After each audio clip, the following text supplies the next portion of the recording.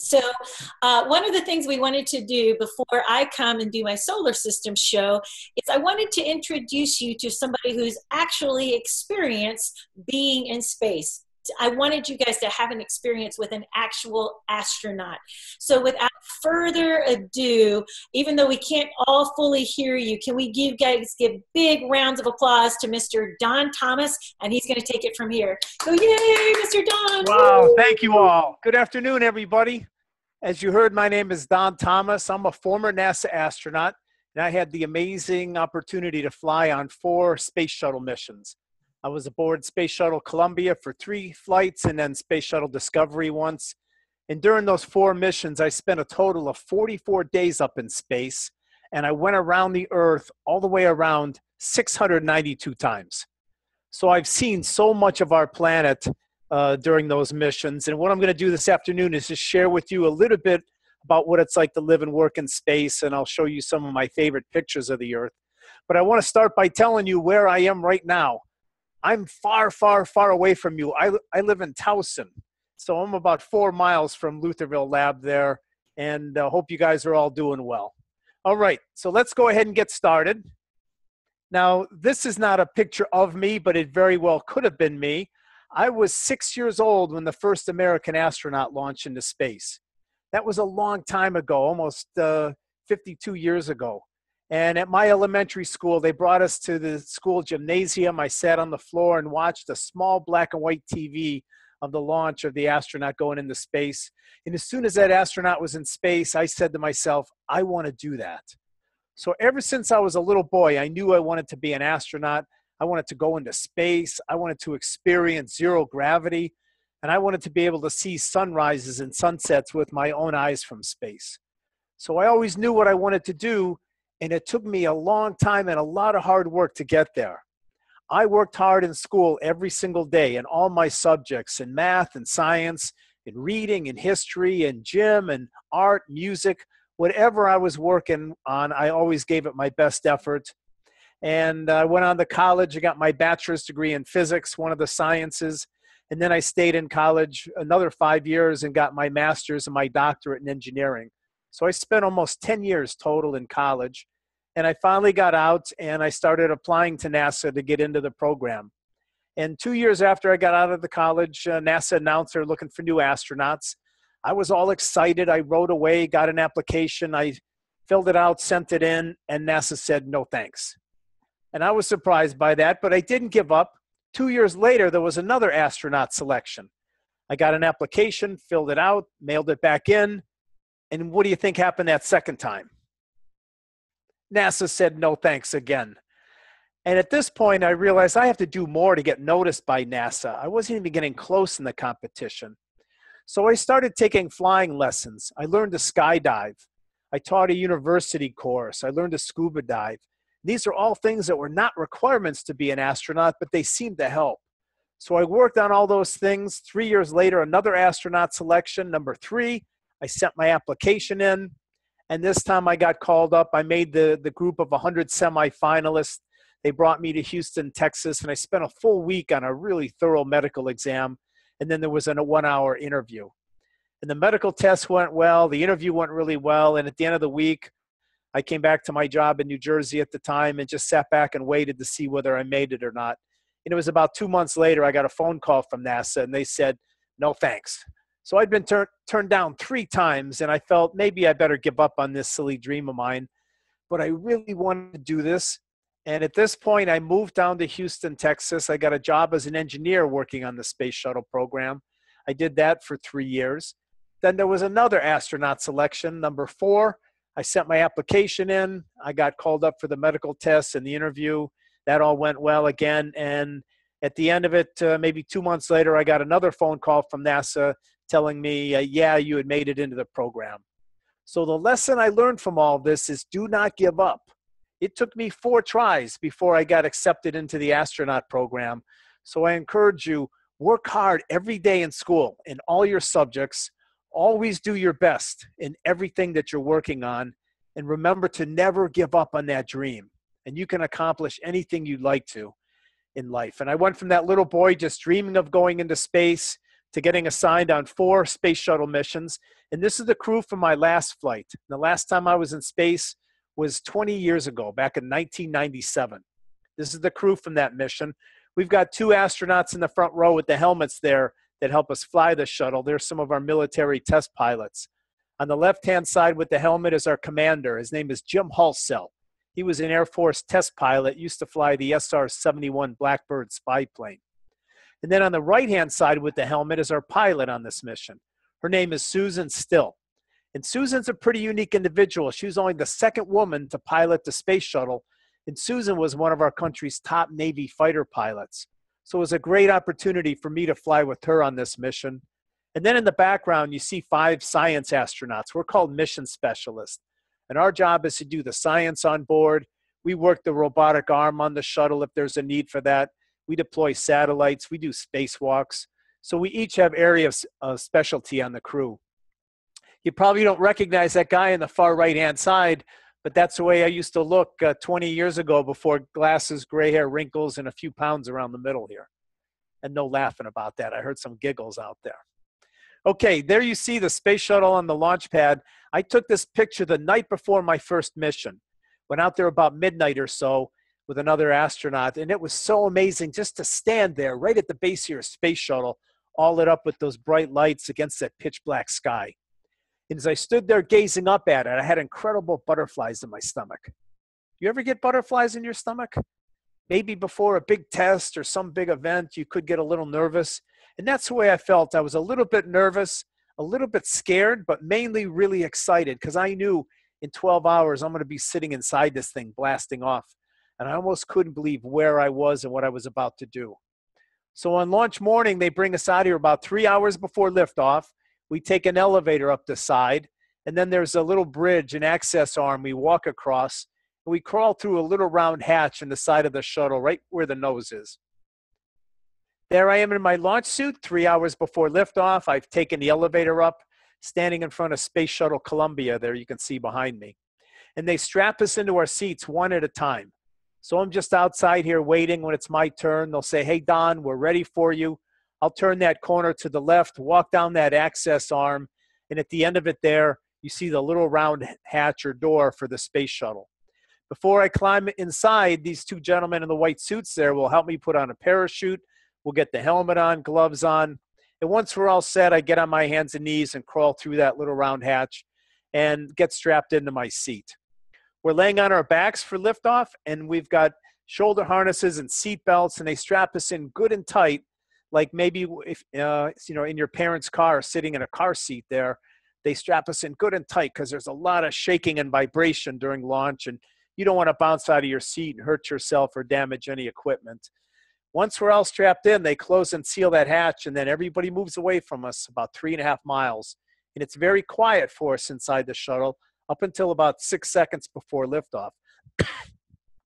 At that point, the 3 engines at the tail of the shuttle start coming up to full power. We're still physically bolted down to the launch pad at that point. Computers are checking everything. Once the computers say those 3 engines look good, then we light those 2 white rockets. They look like giant white pencils in this picture. And the instant they light, immediately you take off. And laying on my back in my seat, I could hear the roar of the engines. I could feel the shaking and vibration. And right at the moment of liftoff, it felt as if somebody had their hand in the middle of my back and that they were pushing me up into the sky. And that's the way, that's what the shuttle's doing, literally pushing us, tossing us up in the air. This picture you see was taken 4 seconds after liftoff. We're going 120 miles an hour already. So we don't ease off the launch pad. It's literally boom, and you accelerate faster and faster every second. 8.5 minutes later, the engine shut down. It's perfectly quiet, and you're in space. It only takes 8.5 minutes to get to space. That was always amazing to me. It probably takes most of you more than 8.5 minutes to get to school in the morning. And to think in that short period of time, you could be 200 miles above the Earth. And at this point, we're traveling at a speed of 18,000 miles an hour. 18,000 miles an hour is 5 miles a second. So imagine how fast you could get down to M&T Bank Stadium if you could travel at that speed. It would only take about 2 seconds to get down there. You could get down to Washington, D.C. in about 10 seconds. And we go so fast that we orbit the Earth, we go all the way around in only an hour and a half. On 3 of my missions, we had a little science module called Space Lab in the back of the payload bay. And once we got to space, we'd float through a tunnel, and then we'd work back there doing science experiments during a 2-week space shuttle mission. That's me on the right and Greg Lintiris, another astronaut, on the left. And again, we'd work on a couple hundred of these experiments during the mission. I want to tell you quickly about 2 of these. I think everybody's familiar with the shape of a candle flame. You know how a flame comes up to a point. And the reason a flame comes up to a point here on Earth is because hot air rises. Hot air is lighter, so it rises here on Earth, and cold air is heavier and settles down. And it's that hot air rising around a candle flame that draws it up to a point. Well, in space, without gravity, hot air doesn't rise. Cold air doesn't settle down. So instead of a flame coming to a point, in space, a flame will burn perfectly round. And what you're looking at in this picture is a little pink droplet of butane fuel. It's like what we have in a disposable lighter. And we've set it on fire, and that blue ball or halo you see around it is the flame burning. And it'll just float in the air right in front of you. It'll burn perfectly spherical. And once it burns up all the oxygen around itself, it'll just go out all on its own. And scientists study things like this to try and understand some of the basic fundamentals of combustion and burning. And maybe from these experiments, we can improve our burning processes here on Earth for our automobiles, our power plants, and things like that. We also take up a lot of small plants and animals to see how they behave, how they adapt, how they grow in zero gravity. In this picture, I've got a little container with a salamander. It's called a Japanese red-bellied newt, and you can kind of see the red or orange belly on that. The salamander would lay eggs. We'd put the eggs in little chambers to the right-hand side of that container, and then we just watch how they grew and developed in zero gravity of space. And it's very similar to frog eggs developing into, hatching into tadpoles and baby frogs. I'd see gills forming and arms and legs and tails. And we just photographed them every day looking for something unusual that might happen when they're growing in this world without gravity. Now in space, there's no walking around like we're used to doing here on Earth. When you want to move around in space, it just takes a little push with your finger and you go sailing through the air like Superman or Superwoman. And you'll keep sailing until you hit a wall or reach out and grab a hold of something to stop yourself. If you like doing a somersault, you can start flipping in the air. And you go round and round all day until you get tired and you reach out to stop your motion. So what do you think? Does it sound like fun up there? We have a blast just floating around in space. And this is a picture of Chiaki Mukai. She was the first Japanese woman in space. I flew with her on my first mission, and she's just floating out of that tunnel into our little science laboratory. This is a picture of Susan Still, the pilot on my last flight. And Susan's typing on a laptop computer there on the right-hand side of the picture. And I want to point out one feature. You see how she's got her toes hooked on that vertical gold pole on the left-hand side? If she didn't do that, every time she'd hit the keyboard, what do you think might happen? She would float off in the opposite direction. But in space, if she anchors her toes just a little bit, she can float in the air, stay in position, and type on the computer all day long, just floating in the air. So space is a really fun, comfortable environment to be in. And in space, there's no up or down. I think we all pretty much agree which way is up and which way is down here on Earth. But in space, there is no up or down. And here on Earth, if you stand on your head or hang upside down from a tree or the monkey bars, all the blood rushes to your head because of gravity. And I'm sure you've all felt that pressure in your head from that. That's because of gravity here, and all the blood rushes to your head. Well, in space without gravity, that doesn't happen. You go upside down, you feel totally normal. And in space, wherever your head is pointed, that direction is up for you. Wherever your feet are pointed, that's down. So this is a picture of Nancy and Kevin on my second flight. And Nancy's looking at Kevin saying, "Hey, Kevin, you're upside down." Well, Kevin's looking right back at her saying, "No, you're upside down." In his little world here, she's the one that appears to be upside down. If I was in your classroom sitting there with you right now, I could slowly push off the floor, float above you, and sit down on the ceiling above you. That would become my new floor, and I would be looking down at all of you saying, "You guys are all sitting on the ceiling today." and you'd be looking up at me saying, "You crazy astronaut, you're up on the ceiling." So however you orient yourself, wherever your head is pointed, that direction is up for you. You never feel like you're upside down. It's everybody else in the room. And in space, we don't have a refrigerator, freezer, microwave oven, nothing like that. So all of our food is freeze-dried. It comes in small plastic packages, and we bring it to this food station you see on the left-hand side of the picture. There's a sharp needle that'll puncture the package, and you can inject some hot water in there. The dry, hard food will absorb that water, it'll soften up, and after 2 or 3 minutes, it's ready to eat. And we would just cut that plastic package open with a small pair of scissors and eat it with a normal fork or spoon. All the food had a little blue dot of Velcro on it, and after we'd make our meal, we could Velcro it to ourselves and just float to the window, watch the Earth go by. And it was very convenient just to have your food stuck to the front of your a uniform up in space. Now for drinking in space, it's a little different. We can't drink out of a glass or bottle like you're used to doing here on Earth.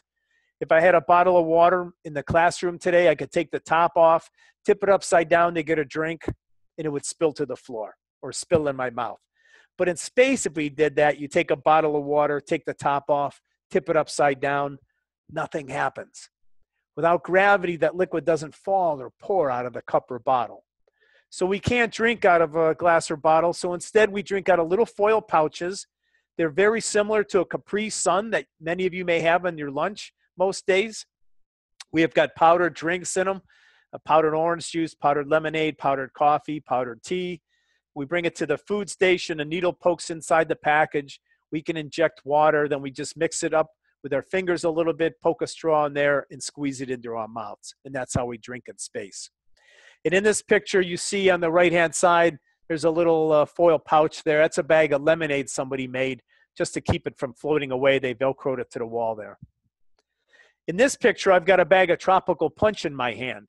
And you may be able to see the red straw from the punch.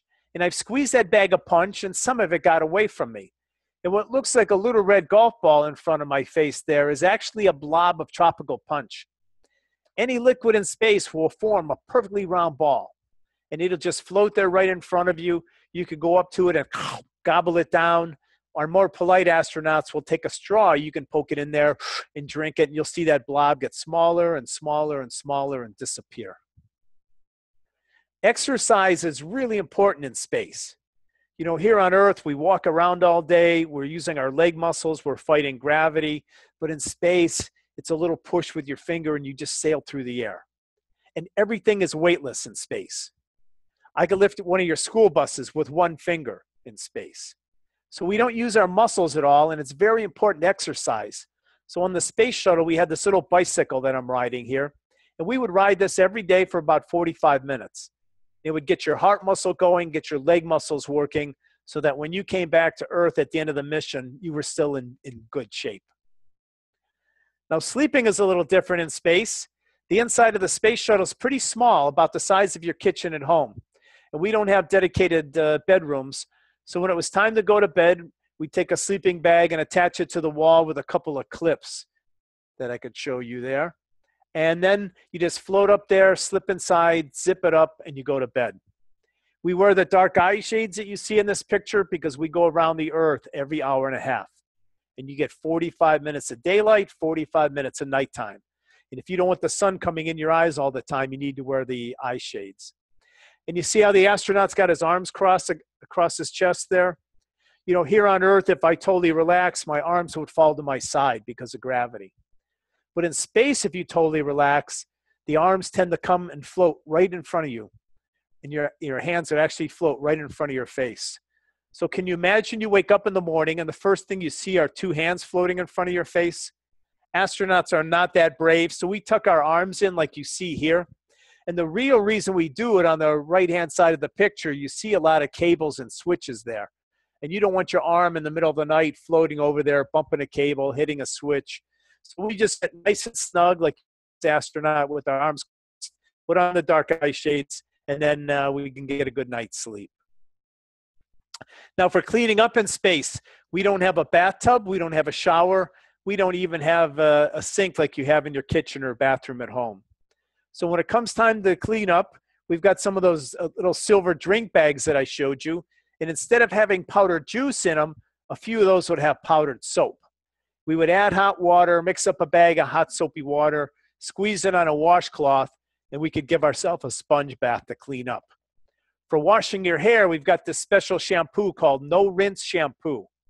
And this was developed for people in the hospital who can't get out of bed to take a shower. And it's very easy to use, doesn't require any water. All you do is squirt some of this in your hair, you work up a lather, and then you take a towel and pat it dry and you're done. I don't know if you could read it on your classroom or not, but I love the bottom line on the bottle right there. It says, for beautifully clean, full-bodied hair. And I want to share with you what that looks like in space right here. That's Susan, our pilot, and anybody with long hair, it's going to float all over in space. And I'm not picking on Susan here. Even my short hair floats all over. And we say that every day in space is a bad hair day, and that's pretty accurate. I want to share with you the granddaddy of all bad hair days in space. Are you guys ready for this? Are you sure? Okay, here we go. And this is a picture of Marsha Ivins. She was born in Baltimore, and she flew on 5 space shuttle missions. She had really long hair, as you can see here. She wouldn't leave it like this normally during the mission. Otherwise, for the rest of us, it would be like scuba diving through seaweed. She'd put it in a ponytail, normally for the flight, but just left it like this for the picture. And can you guys guess what this is? Any guess there? Yeah, this is the space shuttle toilet. It's in a small closet area, maybe 3 or 4 feet across, 5 feet high. Has a curtain that goes across the front, like a shower curtain for privacy. And it's got a white toilet seat in the middle, right here, very similar to our toilets on Earth. But here on Earth, we use gravity to collect the waste material in a toilet. What do you think might happen in space? Well, we're not going to talk about that here today. But this toilet is kind of like a porta potty. You may see at a football game or a construction site. And in the bowl part of the toilet down here, we have giant fans. And to go to the bathroom, there's a little white knob off to the side there. You push that forward. It activates those fans, and it sucks air from the toilet seat downward. So we use that down rush of air in the bowl part of the toilet to act like gravity to keep all the waste material from floating out. You see in the front here of the picture, right at the bottom, there's 2 places where you can put your feet into to anchor yourself down so you're not floating all over as you're trying to go to the bathroom. And I'm pretty sure that's more than you needed to know here today. And in space, everything floats up there. It's a great environment. If you're brushing your teeth and you want to rinse out your mouth, you can let go of your toothbrush and toothpaste. You float across the shuttle, get a drink of water. And when you come back, your toothbrush and toothpaste should be floating in the air right where you let go of them, unless one of your crew members maybe came by and kicked it with their feet as they floated past you. Okay, we'll wrap it up by showing you some of the pictures of the Earth. And whenever an astronaut has a free moment, we go to the window to watch the Earth go by. And I've got a map in my hand there. I'm trying to figure out where we are around planet Earth. And I'm looking out one of the windows here on the left-hand side of the picture towards the tail end of the shuttle. And I took a camera right up to that window, pressed it against the glass, and I took a picture so you can see exactly what my eyes are seeing. And this is the view I get to see out the window of the shuttle. So there you see the beautiful blue Earth from 200 miles up. All the blue in this picture is the Pacific Ocean. The white areas you see are puffy clouds here. And typically these clouds are 5 or 6 miles above the Earth. And again, we're flying 200 miles up, so we're well above the atmosphere. On the right-hand side, you see a peninsula coming down. This is Baja, California, looking south to the bottom there. And then you see the west coast of the mainland of Mexico there as well. And if you look really carefully near the bottom edge of the Earth, on either side of the space shuttle, you may see a little thin blue line. Anybody know what that might be? You can see it on both sides of the shuttle there. That little blue line is our atmosphere.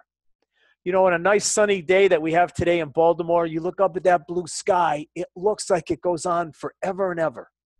But from space, we see the atmosphere edge on. And it appears to be paper-thin layer, just like you see in this picture. Most of the air that's protecting us here on planet Earth is in that first 20 miles. That's about it. And that's why when we pollute the air, it can have such a major impact on our planet. Here you see a giant hurricane. I've seen many big, tropical storms when I was up there during my flights. This was a huge one, about 400 miles across. It was over the Pacific Ocean. And we flew right over the center of the storm here. Do you know what that's called? That's the eye of the hurricane right there. And from 200 miles up, we flew right over the eye, and I could look straight down right into the eye and see the blue water of the Pacific Ocean. It was really amazing to see that. The next picture will show you the eye looking straight into it from directly overhead, right there. The eye is about 15 miles across here. And at the very center, the eye of the hurricane, you get very calm winds, just like a light breeze. But on the outer edge of that eye wall that we see here, this is the area where you get the highest winds in a hurricane. And this one had winds of 135 miles an hour, so a very powerful hurricane. Here you see a volcano venting steam here. This is in the South Pacific near Indonesia, and it's venting steam. Over on the left-hand side near the center, you see another crater half underwater there. And these islands are all volcanic islands in this part of the world. So these volcanoes start at the bottom of the ocean. They grow larger and larger till they poke through the surface like this one has done. And then sometimes they grow into these big islands where people can live, like the Hawaiian Islands or Japanese islands. And here you see the Himalaya Mountains. And right at the center of the picture here is Mount Everest. That's the tallest mountain on planet Earth. And right here is the very top of Mount Everest. Now, I can stand in front of you today and tell you without lying, I have seen the top of Mount Everest with my own eyes about 25 times during my missions. I call it the lazy man's way to see the top of Mount Everest, right? No climbing involved, just drinking my juice as we cruise overhead at 18,000 miles an hour. But I use this picture to illustrate some of the things I got to see and do during my career. I've never climbed Mount Everest and never will in my lifetime, but I've seen the top of it many times. I've seen the Great Barrier Reef off Australia. I've seen the Amazon rainforest down in Brazil and South America. And I've seen Mount Kilimanjaro, big volcanic peak in Africa poking up through the clouds. So many incredible sights around planet Earth. And here you see a sunrise from space. Because we go around the Earth every hour and a half, we get to see 16 sunrises and 16 sunsets every 24-hour day. And they're all a little different and spectacular depending on volcanic dust and clouds. And again, when you watch one of these sunrises from space, you see how thin our atmosphere is. That orange, red, blue layer you see here is only about 20 miles thick. Again, that's all that's protecting us here on planet Earth. Does anybody recognize this beautiful part of planet Earth? Yeah, this is Baltimore taken from space. So cities show up very gray here. And let me put in a few landmarks for you. There you can see at the top center of the picture, Loch Raven Reservoir. And then at the bottom, you see Key Bridge going over the Chesapeake there. And if you look carefully underneath the Key Bridge, you'll see another little white line coming underneath it. That's a ship wake. So there's some boat coming out of the inner harbor heading out to the Chesapeake, and you're just looking at the waves, the ship wake behind it there. You see a little green dot there where we have Fort McHenry. And down at the lower right-hand side, lower left-hand side, you might see a little X pattern. Those are the runways at BWI Airport. So you can see quite a bit of detail with your eye from space. If you look just a little bit to the left of Loch Raven Reservoir, do you see anything familiar there? You got to look really carefully here. There you go. We got Lutherville. So that's where you guys are right there. And I live right near Loch Raven Reservoir, just a few miles from you. This picture looks like a broken window, but what you see here is Baltimore and Washington, D.C. at nighttime. So Baltimore is up here at the top. Washington is down here at the bottom. Over here is Annapolis. This is I-83 going up to Pennsylvania. This is 795 going up to Owens Mills. And here's I-70 going out to Frederick, Maryland, right there. And down here in Washington, D.C., you can actually see the District of Columbia maybe. It's like a dark orange square right at the center there. There's more lights in D.C. than in surrounding Virginia and Maryland that allow you to see the District of Columbia with your eye from space like that. And up in here, right by 83, just a little bit to the right of it, you may see some lights. You know what those lights are? That's all of you staying up late studying, right? Or maybe your teacher is staying up late grading papers. Could that be? That may be a possibility. Okay.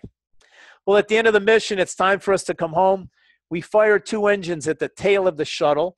It'll slow our speed down from 18,000 miles an hour to about 17,000 miles an hour.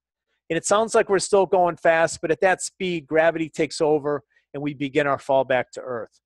And we fire those engines halfway around the world out over the Indian Ocean. And the shuttle will fall as we cross the Pacific Ocean. It'll fall as we cross the United States. And then we end up landing just like an airplane on a runway down at the Kennedy Space Center in Florida. We touch down like an airplane. We deploy that big drag parachute out the back to help slow us down. And then we just put the brakes on and roll to a stop and wait for them to open the hatch.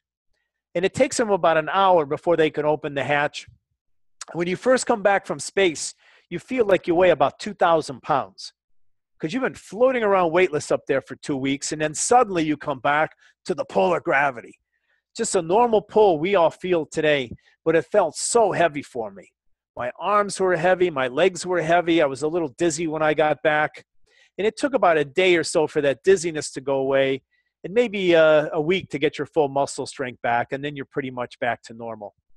So this picture was taken about 2 hours after I landed from my first trip to space.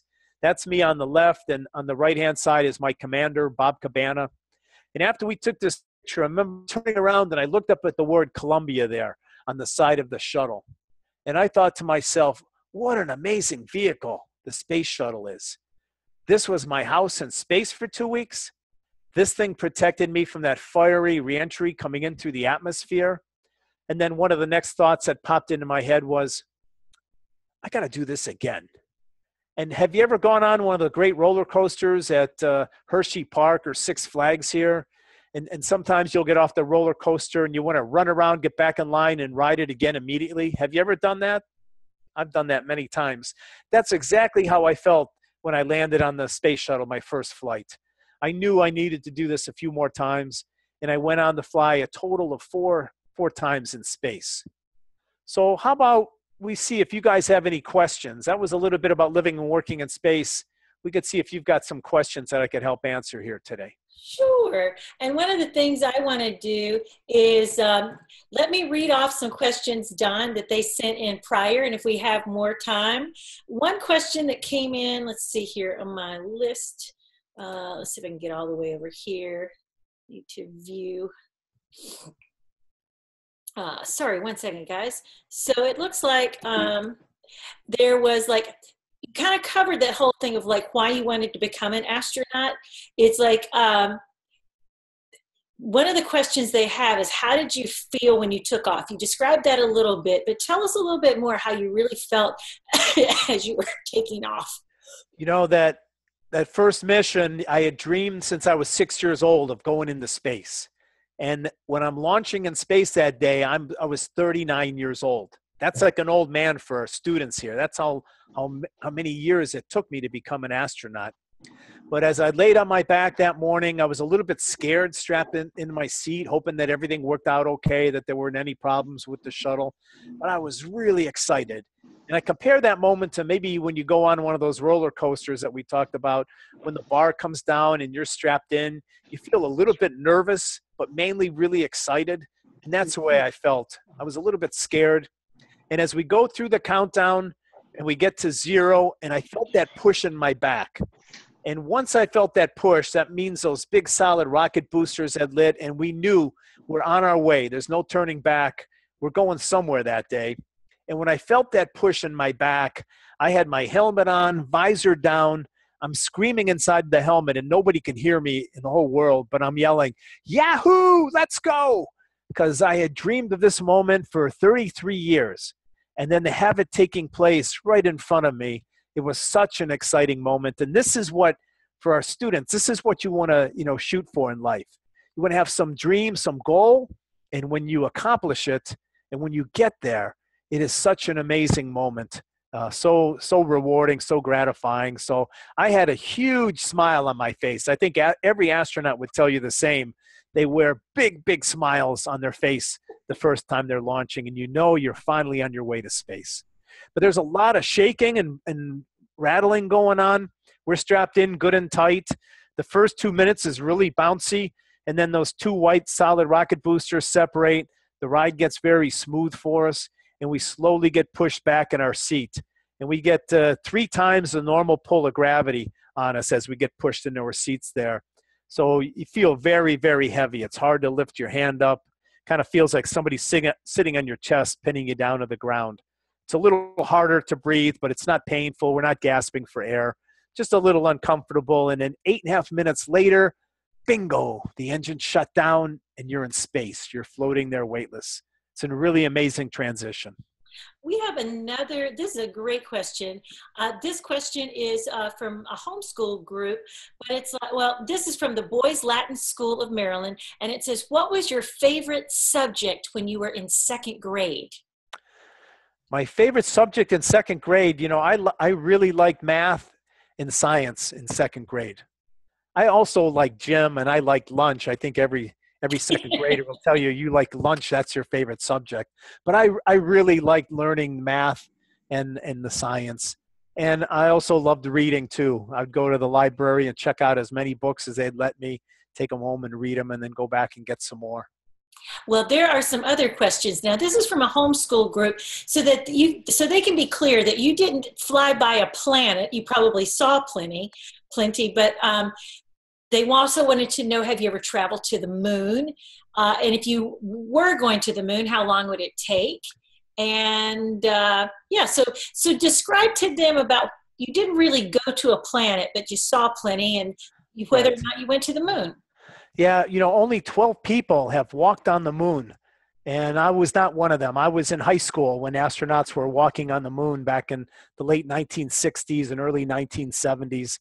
It's something I always wanted to do. I thought it would be so amazing to look out and you see the Earth as a round ball, maybe the size of a basketball, just held out there. And to see the blue Earth like that, I thought would be such an amazing sight. So when I was a young boy, in high school especially, I really wanted to go to the moon. But the space shuttle wasn't capable of going to any planets. It's too big, as you see in this last picture, and really heavy. So we couldn't fly this to any planets. It was designed to go around the Earth. We orbit the Earth, as I told you, once every hour and a half, and that's what the space shuttle was designed to do. We hope to send astronauts to some of the other planets, and I'm going to show you a few missions here. We hope to go back to the moon, and it's about a 2.5-day trip to get to the moon and 2.5 days to get back. And what we'd like to do is build a lunar base, as you see here, and have our astronauts live up there for maybe, a month, 3 months, 6 months, just to learn to live independent of Earth. And then from there, maybe we send some astronauts out to visit the asteroids. These are missions that, our students today could be participating in down the road. This is a mission landing on one of the moons of Mars. Mars has 2 moons, Phobos and Deimos. I think it'd be so amazing to be this astronaut in the bottom right-hand corner right there, and just to see, look over your shoulder and you see the red planet Mars behind you. In about 25 years from now, we hope to land astronauts on the surface of Mars. And those astronauts that will be doing that are not old astronauts like me. The astronauts that will be heading to Mars are the astronauts today in Lutherville and across the United States and around the world. This is the generation. You're called the Mars generation. It will be somebody in your class there, your school, your age group, that will probably be the first ones to set foot on Mars. And a trip to Mars and back will take about 3 years round trip. It's about 4 months to get there, 4 months to get back, and then you'll spend almost 2 years on the surface of Mars, doing some exploration, collecting rocks, and looking for signs of life. Now, I think you mentioned this, but another question, this is from Burnett Academy. What do stars look like when you are in outer space? Okay, we didn't talk about that, but stars are pretty unique in space. When you look at stars at night, on a nice clear night, you look up at the stars and you'll see a lot of them out there and they twinkle, right? And the twinkling or shimmering of the starlight is caused by the light coming through the atmosphere. And it causes that little shimmering effect. So here on Earth, stars twinkle. Up in space, we're up above the atmosphere. So there's nothing between our eye and the star itself. So stars are steady, steady pinpoints of light. They look just like they do here, except they do not twinkle. They're just steady pinpoints of light. So astronauts never sing that Twinkle, Twinkle, Little Star song up in space. It doesn't apply up there. What does the moon look like from being up in space? You know, That's the moon, from Ridge Ruxton School. okay, the moon looks just like it does here on Earth. You know, we're only about 200 miles closer. The moon is about 250,000 miles away, and we're only 200 miles above the Earth in the space shuttle. So we're not much closer to the moon. So it looks very, very similar. The one thing that looked different to me from space was the sun. I thought it was much more intense, much brighter in space. And that's because the sunlight doesn't get filtered by our atmosphere. As the sunlight comes through the atmosphere down to the surface here where we live, the atmosphere, you know, refracts and reflects and absorbs a lot of the light. So in space, when you look near the sun, and you shouldn't even look at the sun ever, but you would glance near it, and it was just so bright. I had to block it with my hand. I couldn't get anywhere near it at all. Let me ask you this. I'm going to unmute this first classroom here. L. Williams is your thing. Is there anybody in that classroom that has a question? Anybody here have a question? How long would it take to get to Mars? To Mars, it would take you about 4 months to get there and 4 months to get home. And then you will spend about 2 years on the surface of Mars. And the reason it's a 3-year round trip, Mars and Earth are going around the sun, and you want to launch when Mars and Earth are close together. But as soon as you launch, the planets start getting further apart. And you have to wait that 2 years for Mars and Earth to get close together again, and that's when you're going to return and come back to Earth. So the whole trip will take about 3 years. All right, so the next group, I see Michael P. here with these two guys here. Do you guys have a question? No. No, you're good. Awesome. I'm going to go to the next classroom. All right, I see you. How about, let's see, did I skip anybody here? All right, so I guess it's your classroom now. Here, the word shine. Anybody in this classroom? You got a question? All right. How about, hey, come on up here.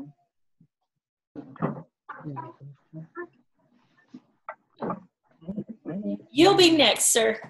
Okay, well, let me fill up right there. If you were to go to an asteroid, how long would it take to get there? Yeah, it's a really good question. You know, I showed you that picture. I'll go back to that one here. My computer's froze up here, but yeah, to go to an asteroid, it kind of depends on how close it is. We would probably go visit what we call some near-Earth asteroids. Most of the asteroids are in the asteroid belt between the planet Mars and Jupiter, but there are a series of asteroids that come closer to the Earth. In those missions, we think going to one of those asteroids and come back may take about 2 or 3 months. Great. Now, the next one I see here is Bridges Montessori. Do you guys have a question for it? Yes. What kind of animals were in space? Okay, that's a really good question. We didn't talk about that, but I flew that salamander. We also had a lot of goldfish and little guppies. We had fruit flies. We had baby jellyfish. And what else? We had one experiment had a lot of rats that we flew on board. So we take up a wide range of different animals like that in space just to see how they grow and adapt in zero gravity. And I think all the astronauts love growing plants, and we liked working with the animals in space as well. All right, Anthony, my future rapper astronaut. What's your question, sir? How long will it take for us to actually completely consider going to Mars? Yeah, you know, we are building the rockets for that today, Anthony. NASA's building a new series of rockets called the Space Launch System. So we're not flying the space shuttles anymore. We're building these new rockets, and they're the biggest rockets ever built. We will test launch one of them. The first one will be late next year. So we're about 2 years away from that. And with these new rockets, it'll give us the capability of going to the planet Mars and to the asteroids. The first time we put astronauts on board that rocket, it's about 5 years away. And we hope to send them around the moon. So they'll be orbiting the moon 5 years from now on this rocket. So we're building the hardware today. We're building the rockets, we're building the spacesuits for Mars, and we're building the lunar habitats where people like yourself are going to live on Mars. And we're just learning how to do all that. And about 20 years from now, 25 years from now, we'll have all the pieces ready, and we'll be ready to send our astronauts there. Yeah, many people, they have 2035 circled on the calendar, but probably 25. So it's like somewhere between 2035, 2042. By 2050, there are people who want to make sure that there are humans living on Mars. It was a great question, Anthony. Let me go down here. I see someone named J6UK. I'm going to unmute you. Do you guys have a question there? There you are. What's your question? How many times did you pass Earth's moon? How many times did we cross Earth's moon? Mm-hmm. We don't travel that far out to the moon, but every time we'd orbit the Earth, every hour and a half, we'd see the sunrise and the sunset, and you could also see the moonrise and the moon set. So every hour and a half, we'd see the moon come up and go down. So that's about 16 times in a day. 16 times. Yep. Is that right? 16 times? Yep. Great question, my dear. All right, let me come on out here. Let's see. How about Karen Jenkins? What do you guys have a question? Yeah, did somebody in Miss Jenkins' class have a question? I see you. I can't hear you. You may have to, I unmuted you here. Make sure I can hear you. All right, while you guys figure that out, I'm going to ask somebody else. How about anybody over there at Ridge, Ruxton? We did ask your one question. Do you guys have any questions? Oh, man. All right, so what's your question? Brian, ask a question. All right, does anybody want to ask a question from your guys' classroom? No, thanks. All right. You're shy. All right, and how about the Barron family? Do you guys have a question for us? All right, I'm going to go back to over here to Bridges Montessori. Do you guys have a question? Yes. All right, come ask Astronaut Don a question.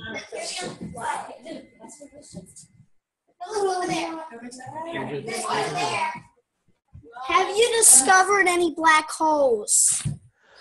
You know, on my space shuttle missions, we didn't discover any black holes, but NASA has discovered a lot of these. We think that at the center of every galaxy, there's a black hole there. And at the very center of the Milky Way galaxy, that's part of the galaxy that our sun is a part of, we think there's a supermassive black hole there. So we think they're very common. We don't see them very often. You know, they don't give off light at all. And so you don't see a black hole. You can only see the effects of it. You might see, stars getting sucked into a black hole, but you can't actually see the black hole itself because the gravity is so high that not even light can escape it. Great question. Let me see if there's anybody over there with Miss Karen Jenkins. Do you guys have a question? I still can't hear you, though. I see hands up. If you can type me a quick question, let's see. I saw you walk in front, or you can type me a question that you guys may have. Okay. Gotcha. All right. Well, we're about to wrap up right now. You guys have really been amazing. And so you guys will see me in Lutherville for the Blast Off with Janet's Planet Solar System show. I want to thank everybody for joining us today. I can't wait to see you at Arts on Stage. Don, do you want to close out with any last comments that you want to make sure these great boys and girls should know or remember from our time together today? Yeah, I've really enjoyed talking with you today, sharing my experiences of going into space. And the one thing I want you to all remember is to never give up on your dream. I'll bet many of you have an idea of what you want to do when you grow up, after high school, after college. Well, keep working hard towards that goal and don't give up on it. I almost gave up after I'd been turned down by NASA 3 times, and I thought, this is too hard. They don't want me. But I really wanted to do it and kept pushing through. So you want to work hard in school every single day. Do your best in all your subjects and never let go of that dream of yours.